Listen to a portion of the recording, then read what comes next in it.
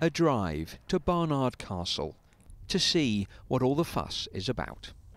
Well, even on a cold and quiet January day, it's lovely, and thanks to that Dominic Cummings story, visitor numbers leapt by 20%. Well, this has been a record-breaking year for Barnard Castle, our best year ever, in fact. We have noticed that we're selling an awful lot of Barnard Castle branded magnets at the moment, and more people are taking selfies in front of the castle, sometimes involving glasses. And it does tickle us that today Barnard Castle is politically significant once again. There are some pointers to that politics in the town still, but the man himself is unlikely to return. Maybe you could call it a hindsight thing. Obviously, I wish I'd never heard of Barnard Castle, and I wish I'd never gone, and I wish the whole nightmare had never happened.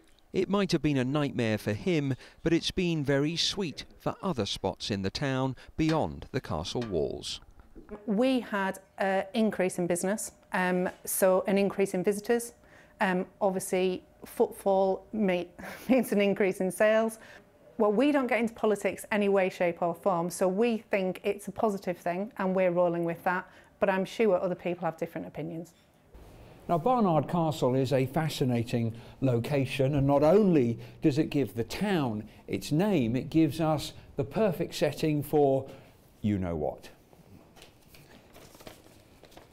EFPTOZLP. Well, it pays to check, doesn't it? Just to be sure. Peter Lane, 5 News.